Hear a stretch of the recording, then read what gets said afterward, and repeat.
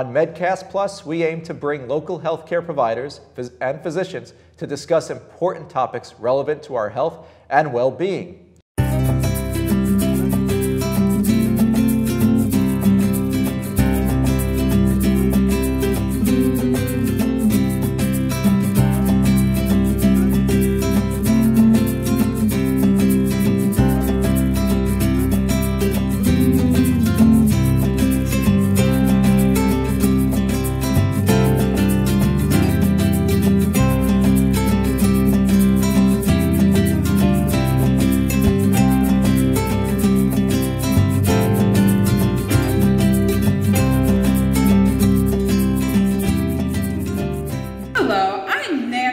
I represent Brooklyn Borough President Eric L. Adams. I am his Community Relations Director. I've been saying communications all day today. And I am the person who helped to make this happen. I just wanted to say that the Borough President, one of his key missions in terms of Brooklyn is to make sure Brooklyn is as healthy as possible. Not only has he been going around and traveling to various locations talking about healthy eating and nutrition and veganism, he has also been trying to address the opioid crisis. So thank you all for being here today for this training. And I will not talk anymore. We will begin with our public education portion with Dr. Whitley and Dr. Lucas. Thank you all. So thank you so much, Nan, for that introduction, and thank you to you and the Borough President and your office for bringing us together today to highlight this important issue, and it is a call to action for all of us. And as you said, Nan, and as I will repeat, everyone in this room has a role to play in combating the crisis that we're in. And so I hope everyone here today takes home some information and also some skills that you can put to use. And we're going to start. So I'm going to be speaking, followed by my colleague, Dr. Lucas Dreamer. We're going to give you some of the backstory, and then we're going to turn it over to the Department of Health to follow through. So I'm sure everyone in this room is probably here because you know that we're in the middle of a crisis. And I'm going to spend some time, though, highlighting what that means. When we say we're in an opioid crisis, what does that mean? And then we're going to talk about ways we can respond, and ways we are responding, and ways we must continue to respond to this crisis if we're going to see a change. So what is this opioid crisis that everyone's talking about? You're going to see some data here that you'll probably see again. I borrow from the Department of Health because they're the best source of information that we have about what's going on, specifically in New York City. But I just want to open with this because it makes me pause every time I read it. So in New York City, that's just New York City, every 6 hours someone is dying from a drug-related overdose. That's an unintentional overdose, an accident, not an intentional suicide, an accidental drug overdose. Every 6 hours. So like, sit with that. That's pretty remarkable. And we've been seeing a sharp increase over the last, really up till 8 years now. You could see sort of starting in 2010, that line going up year by year in terms of the number of overdose deaths that we're seeing in New York City. And I have data here through 2016. I can assure you that line has continued to go up for the last couple of years. We just don't have complete data that I can present to you at this time. What does that mean? How do we look at that in a different way? More New Yorkers are dying from overdose than homicide, suicide, and motor vehicle accidents combined. And in 2017, we had just under 1,500 unintentional drug overdose deaths. And as I said, this is several consecutive years of rising rates of overdose death. So that's what's happening in New York City. Nan already touched a little bit on what we're here to focus on, is what's going on in Brooklyn. And for years I kept hearing, well, Brooklyn has some of the lowest rates of overdose deaths in the city. And so if you look at this slide, this is data from 2016, you can see under the red arrow that Brooklyn does have, per population, one of the lowest rates of overdose deaths of the 5 boroughs. However, if you flip that and look at the raw numbers, because of Brooklyn's large population, we actually have the second highest number of overdose deaths of the 5 boroughs. And this, again, is data from 2016, but that is held through to the current data as well. So this is a big problem right here in Brooklyn and in our communities. So I'm curious, and I, you know, taking this from numbers to personal, to people, right? If people are comfortable, how many people have been personally affected, friend, family member, neighbor, by this crisis? I'm gonna raise my hand, right? So this is not just about numbers on a piece of paper. This is real lives being impacted and lost in our communities. And so with that in mind, what are we gonna do about it? I'm gonna say a little more. So those were just general overdose death rates. We know now that the vast majority of these deaths do involve an opioid. So 82%, this is data from 2017, so that's like a lot, do involve an opioid. So opioids are definitely driving this crisis of overdose deaths. Just to put us in perspective, I want to just remind folks or educate folks about what we mean when we say opioids. All opioids are relatives of the poppy plant. So they're like nice little flowers, right, that grow. But that's where heroin comes from. So they're naturally occurring opioids, and then they're opioids that we make in the lab. So things like codeine, fentanyl, OxyContin, right, all over the news. These are the common names that you'll hear. These are all things that are in the class of drugs called opioids that are driving these increasing overdose rates.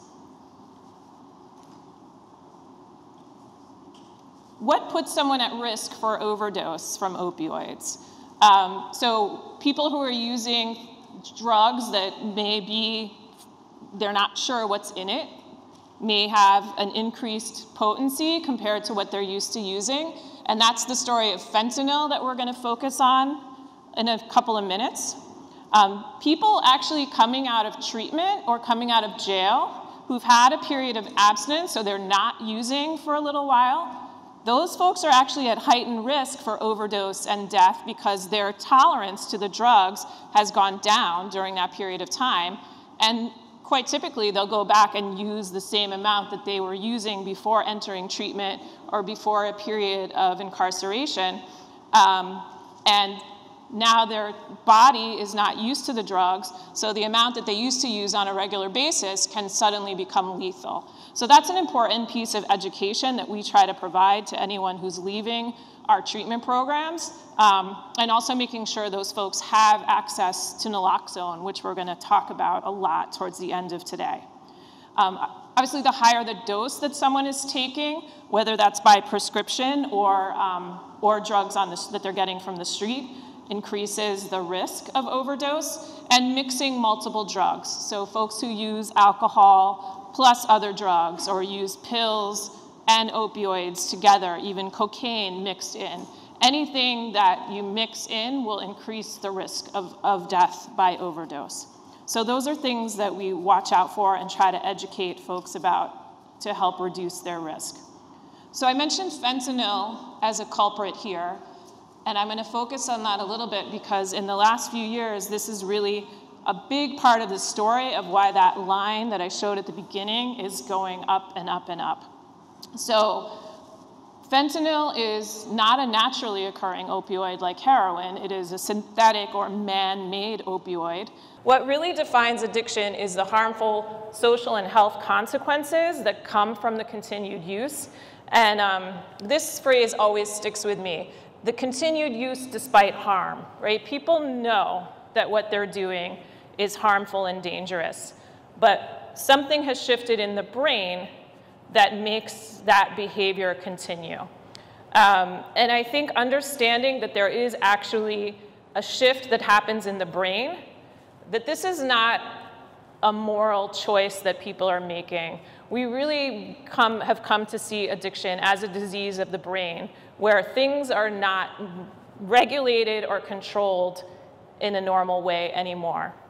And that's what drives these behaviors that continue to cause harm, even when folks are well aware that the behavior is harmful. So that's what I wanted to give in terms of background for the opioid crisis. What are we dealing with? And we're going to shift now to talking about how we can respond to that crisis and how we are already responding to that crisis. This is a lot of the work that we're doing here at Health and Hospitals is in the context of an initiative out of the mayor's office that launched in 2017. It's called Healing NYC. You may have heard some of this in the media. It's really a comprehensive effort to prevent overdose and also to provide improved access to treatment for folks who are in trouble with their substance use and particularly opioid addiction. And at this point, I'm going to hand off to my colleague, Dr. Dreamer. He's going to walk us through some of the other things that we can do and are doing to help address this crisis. So thank you, Dr. Whitley, for starting this presentation. The only other thank you I want to give is to everybody sitting here. Thank you for taking time today to do this. It's only really by all of us learning about this and taking responsibility for it that I feel like we can make changes and improve our communities. So Dr. Whitley gave a great introduction to the crisis that's been going on in Brooklyn, New York City, and across the country, and talked some about the opioids themselves and addiction specifically. We're going to talk a little bit more about things we're doing here at Kings County and things that are being done elsewhere to try to combat opioid addiction and overdose. One thing we can do is be more responsible as doctors and be safer in the way that we prescribe. Two ways that this is being done, both in New York State and elsewhere, is by prescription monitoring programs. Any prescription that is written for a controlled substance is reported by the pharmacies to this database, to this registry. And any doctor has access to that, helps us understand who might be seeing many doctors and getting many prescriptions from lots of places, and has cut down on irresponsible prescribing. A second way that we've improved responsible prescribing is by having any prescriber in New York State have to do a 4.5-hour education course about opioid medications and safe prescribing of them. On the screen, you'll see the opioid risk tool, which is one tool that we can use to assess how an individual patient's risk is for becoming addicted or misusing medications. Both of these things have been successful in reducing prescribed opiates that are available and being on the black market and being sold on secondary markets and being misused, which is a good thing. Unfortunate side effect of this is that there has been an increase in use of other illicit opiates, such as heroin and fentanyl. So another strategy that Healthy NYC has done is to try to improve connections to care. And the principal component of treatment for opioid addiction presently is medication. So what we call medication-assisted treatment is what's been most successful. And there's a good list there of ways that people do benefit from treatment. Say one thing, we're here to talk about overdose specifically, so being in treatment with a few medications we'll talk about in a minute has been shown to reduce overdose risk, reduces mortality, reduces drug use, improves social function, improves quality of life, improves social engagement. One strategy that doctors use to identify patients who may be at risk is something called SBIRT, S-B-I-R-T, which is to have screening done at by all frontline providers, primary care providers, OBGYNs, pediatricians, and then when they identify patients who have risky use, to do brief interventions then and refer them to other treatments as needed. And oftentimes that means medications, methadone, buprenorphine are two of the medicines we'll talk about. So there are 3 approved medications for treating opioid addiction: buprenorphine, methadone that I've just mentioned, and then a third one called naltrexone.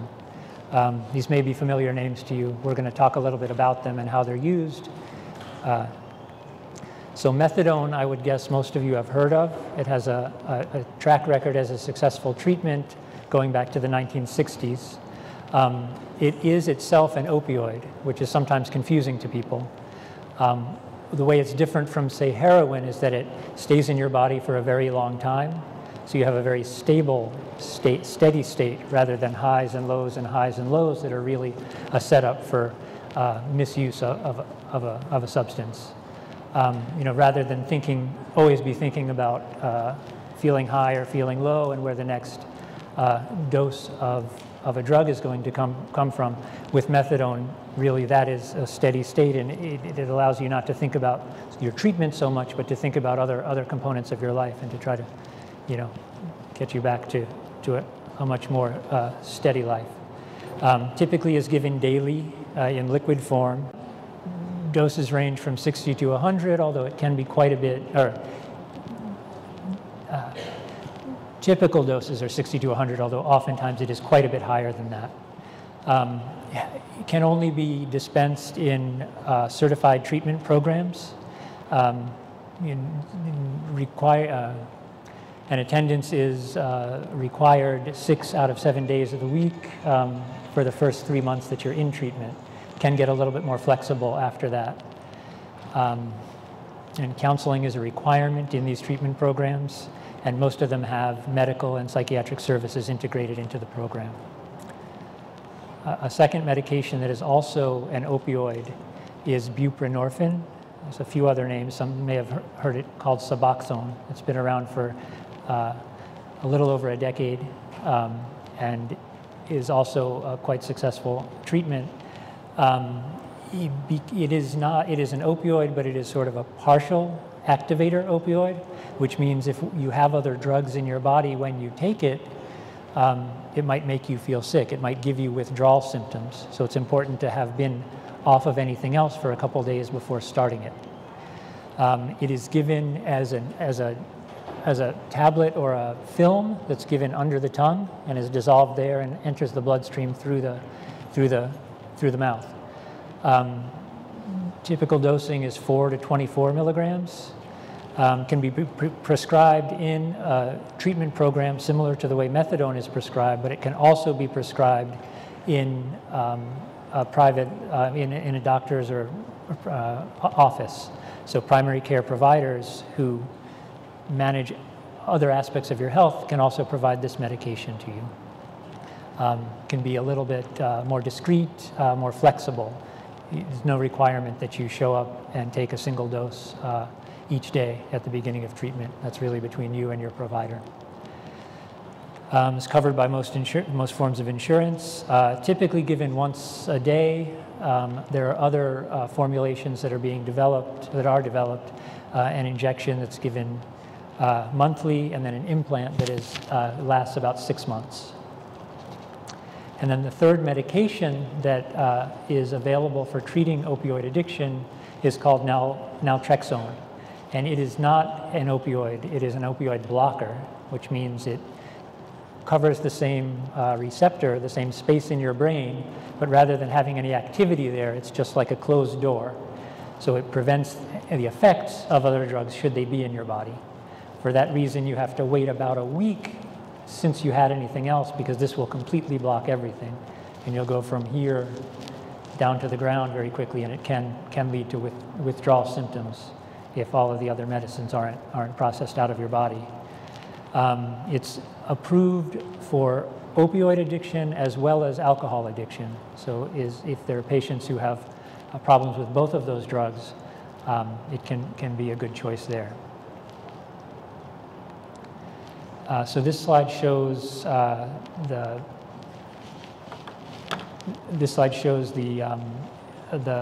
benefits of medication treatment in one study. So what we're looking at here is a group of patients, all of whom were started on buprenorphine, some of whom were continued on the medication, some of whom were tapered off after a couple of weeks, and some of whom were tapered off after about 12 weeks. And you can see that the ones that were kept on the medication had much more success in avoiding use of other opioids.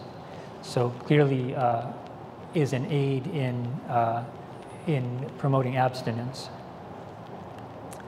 So how successful are these treatments? How good are these medications? It would be great if they were 100% effective, and treating patients would guarantee that they would have success. That's unfortunately unrealistic. You may say that a 50% or less success rate is not all that robust or all that great. I would say think about this. These are percentages, so think about 100 people. If we can successfully get half of those people or more into treatment on a long-term basis, I think that is indeed a success. You know, as I said before, methadone has the longest track record, has the longest history of success, and is most successful in treatment. Buprenorphine is close. Buprenorphine has a high, a maximum treatment dose of about 24 milligrams. At higher doses, it just isn't really any more successful because it has the way methadone doesn't. And that 24 milligrams is about equal to about 60 to 80 milligrams of methadone. And as I've said, you can go quite a bit higher with methadone. Naltrexone, the numbers are not quite as good. Still is an option for people if the treatment with the other medications is not an option. And then you look at, you know, drug-free, meaning strictly an abstinence-only kind of treatment strategy, or short-term detoxification would be where you go in the hospital or go into a program for a short period of time where you're given medicine to prevent the withdrawal, and once that's gone, you're not given other treatment, and neither of those is really shown to be a very successful strategy, which is another argument to say that the medication-assisted treatment is the best way to go. So I'm going to talk a little bit about new innovations here, specifically at Kings County Hospital and other of the city hospital, other health and hospital facilities. So as part of the Kings County campus here, we do have an opioid treatment program that has provided methadone for many years. Also can provide buprenorphine now, and is also our hub for distribution of naloxone, something we'll talk about a little bit later. We've also expanded availability of buprenorphine to other areas of the hospital, the primary care clinics, which is where I do my addiction work, as well as to the outpatient psychiatry clinics and our substance use disorder treatment services, which historically haven't been focused as much on medication-assisted treatment. They're more focused on more behavioral interventions. And one other brand new project that we have here called the Emergency Department Addiction Leads was just launched this month. And this is a new project focusing on our emergency rooms. A lot of people may come into and leave our emergency rooms, may come in for addiction-related problems or may not, but may have those problems. And now we are having situated in our emergency rooms with social workers and peer recovery counselors who can connect with those patients and do some brief counseling and then connect them to other treatment as needed. Kings County also has, basically we try to have an open door for patients with addiction problems. We have a central intake unit where we can do screening, counseling, evaluations, and referral to other treatments. It is right next door in the R building, which is right next door to where we are now. We have a walk-in policy Monday to Friday, and also you can arrange appointments. The phone numbers are there. Here's a little bit more information. This is our most recent brochure, a little bit more information about the central intake unit, our chemical dependency program, as well as across the street is where our opioid treatment program is. And as I've said, there are also services in primary care and outpatient psychiatry. And then the third strategy that we're going to spend the rest of today talking about and learning about is overdose prevention. And that can be done through education, as we've been doing now, about what opioids are and how to identify an overdose and how to reverse an overdose. You can train people to identify an overdose and use medication to reverse an overdose. And I think from here I'm going to pass things along to Sequacia Shannon from the Department of Health and Mental Hygiene to give you more information and education about naloxone and how it's used specifically. And then I believe we will break out and you can learn a little bit more and get a kit today. Come on up. So, as mentioned before, my name is Sequacia Shannon. I am an overdose prevention trainer from the Department of Health and Mental Hygiene here in New York City. And I'm going to walk you through how to respond to someone possibly experiencing an opioid overdose. So this is exactly what we want you to do, what we want you to say, information we need you to know. So as mentioned before, some of this information might be repetitive for the fact that you already got some of the data of what's happening in New York City as well. But we're going to quickly breeze through that, and then understanding what an opioid overdose is and why naloxone is such an important tool. Steps to responding. So once again, walking through those steps of response, and then naloxone access. So this is on the page because we're going to have a short discussion of how you can access naloxone outside of today. If you would like to get a kit, that is made possible, and we would just ask that you, towards the end, walk over to the tables that are on the right of the auditorium, where me and nursing staff from Kings County will be able to provide you with the kit. And questions are at the end. As a trainer, I like to take questions as we go along. It lets me know people are with me and paying attention. If I ask you to hold your question, because I know it'll get answered later in the presentation or even at a better spot, the way it makes sense why this answer is the way that it is it okay with everyone that they'll hold the question? Yes, no, maybe? I like voices. Yes. Thank you. So, before we get deeper into training, I want to make sure there are key terms that we remember. So before, there was a conversation of opioids. Let's see, let's do a quick test. Who remembers what an opioid is? Substance that works on receptors in the brain. Okay, great. So it works on very specific kinds of receptors, and we'll talk about that. Anyone knows what they're used for? Great. That is what I need you to remember. These are pain relievers. This is a very specific kind of pain reliever. When you're thinking of prescription painkillers, such as Vicodin, Percocets, those tend to go by the name as opioid analgesics. And then there are also other opioids, such as heroin and fentanyl. Fentanyl was mentioned before. There are two things I'm looking for very specifically about fentanyl. One was mentioned in the previous presentation. So yes, it is synthetic, yes. Anything, what about it? Great, so highly potent. That's number one, and the second one is fast acting. Because it's highly potent and fast acting, this has changed how the epidemic is playing out in New York City, as well as how this changes the timeline those who are responding have to respond. So this is really important that you remember that fentanyl is a highly potent, fast-acting opioid. And the last key term is naloxone. So it was mentioned that this can prevent overdoses from being fatal. Has everyone heard of naloxone? Have you heard of Narcan? Great. So if I asked you, I have a runny nose, does anyone have a Kleenex? Would you give me a tissue, even if it said it was puffs? Yeah. That's kind of the same thing when it comes to naloxone and Narcan. Narcan is the brand name of a one-step formulation of naloxone. Naloxone is that generic name of the drug, of the active medication. So there are different kinds of formulations, and we'll quickly walk through that, but the formulation you'll get today if you take a kit is naloxone, is Narcan. So once again, it's a safe medication. I want you to remember that it's a safe medication to reverse the effects of an opioid overdose and prevents it from being fatal.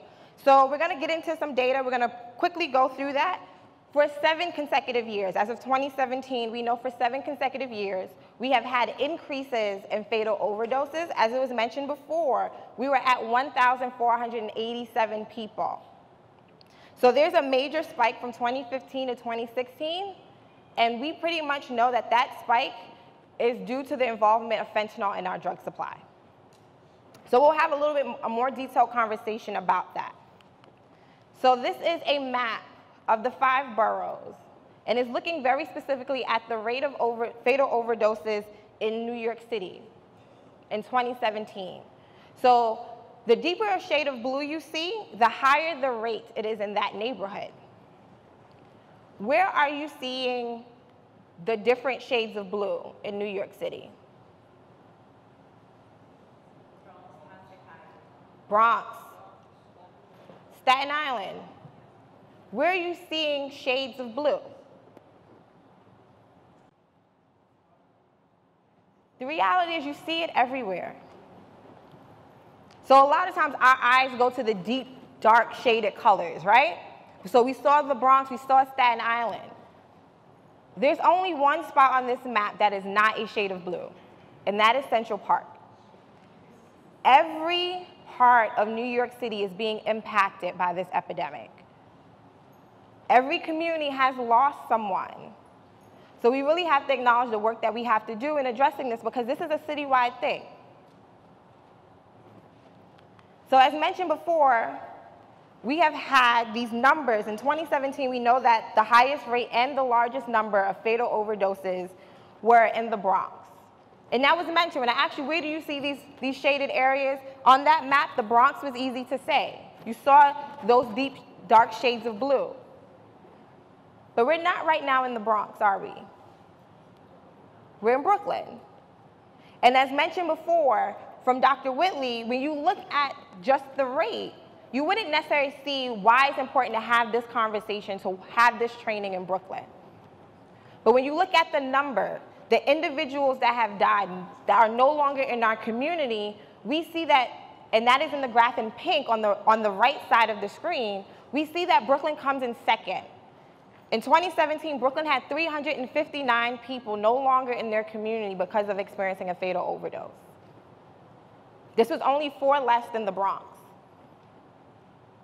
And the reason why it's hard to see those numbers when we're looking at rate of what's going on in Brooklyn is because Brooklyn is highly populated. We have a lot of people in Brooklyn. So we're looking at rate, we're taking in consideration that death in regards to that impact it's having on that larger population size.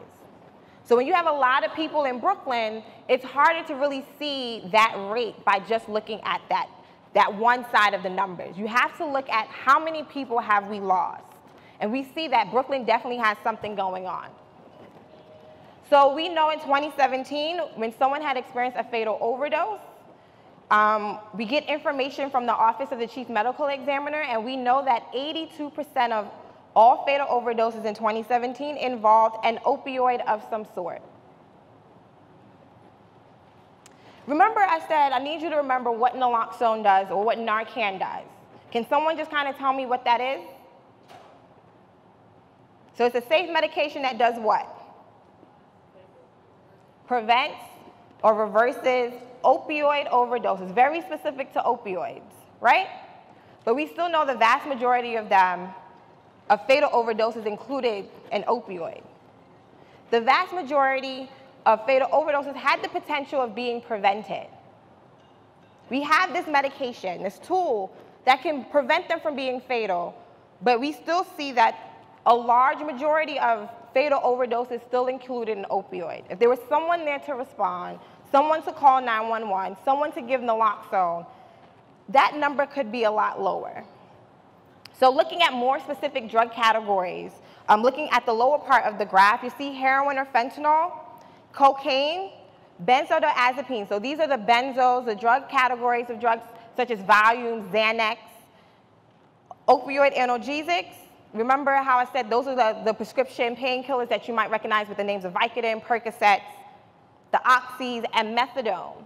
So looking at these percentages, so from heroin or fentanyl down to methadone, these do not equal 100%. And that is because when someone has experienced a fatal overdose, it is likely that there's multiple drugs at play. So mixing of drugs, as mentioned before, is a risk factor. And we'll talk more in detail about some other risk factors when we get to a discussion about that. So we know that fentanyl is now the most common substance involved in drug overdose deaths. So harm reduction is all around us. We may not recognize it, but this concept of how we lower risk is pretty consistent throughout society. So has anyone ever driven a vehicle? Raise your hand. You are driving something that could potentially harm or hurt someone and possibly kill someone. However, we still drive, right? So what is something we usually tell people to do? You want to learn how to drive, you have to get a what? A license. That is harm reduction. We say you have to be trained to deal with this vehicle. What's the next thing we say? You get in the car, you should first do what? Put on your seatbelt. Seatbelts weren't always a part of cars. But we know if someone has a seatbelt on and they get into an accident, it lowers that risk of this collision possibly being harmful or even fatal for someone involved, right? These are all harm reduction strategies that we just have in normal everyday life. So what can someone do who uses drugs to lower those risks? So if someone has, say, gotten out of incarceration and they say what's going to appear on this next part of the slide is not going to be not using drugs. When someone is ready to make that change and they have the support and resources to do so, then that will happen. But what are things people can do in the meantime? So the last one says, using alone. What can someone do to lower their risk? Yes, a buddy system. Do not use alone. The reality is if you use alone and there was an emergency situation where someone's experiencing an overdose, no one can respond. However, some people may choose to use alone, and we do respect that. But making sure there's a system in place where someone can still check on you in a certain amount of time. So sending a text saying, hey, can you check on me in 5 minutes? And if I don't respond, come looking for me. This still gives someone a chance to respond and prevent this from being fatal. If someone has stopped using drugs for a period of time because they were in incarceration and they wanted to use drugs once they came out, can we tell them something? So I'm seeing heads yes, that we can tell them something to lower their risk. But what are these things that we can tell them?